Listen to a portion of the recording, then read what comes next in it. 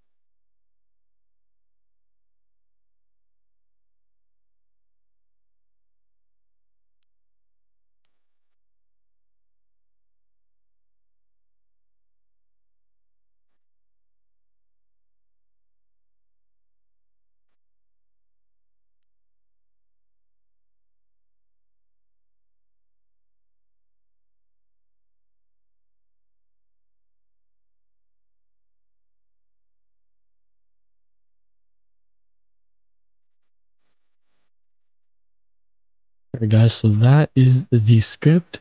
This is a little bit long. Alright, so now how you're gonna change the limit is simple. All you have to do is just change this number over here at line number 1. The limit for me, I'm doing 5, but you could do this to 1. You could do like 4, 3. I'm just gonna do 5. And that's it. That's how you change the limit. And now, if you want, you can even rename the script to inventory limit script or something. Alright, now we can go test it. Alright, so we're gonna go, as you see, I have 5 items. And because our limit here is just 5, if I try to pick up a 6th item, it'll just replace one thing from here. There you go, I dropped the gun, and I picked up the flashlight. Now I still have everything else. If I try to pick the gun up now, again, pick up the gun, but I drop something else. It always stays at 5 items. Same thing will happen if you change this to 3, 2, 9, whatever. Yeah. That's basically for this video, so hopefully you guys did enjoy. Be sure to like and subscribe, guys, and I'll see you guys in the next video. Bye.